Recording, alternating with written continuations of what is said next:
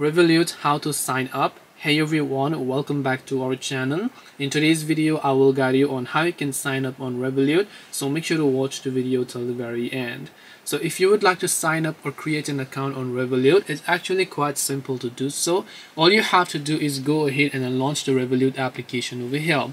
Once you launch the Revolut app, if you already have an account, you can just tap the login option from the bottom left of the screen. Make sure to enter your phone number, or you can continue with either your email address or your Google account if you have any of those linked.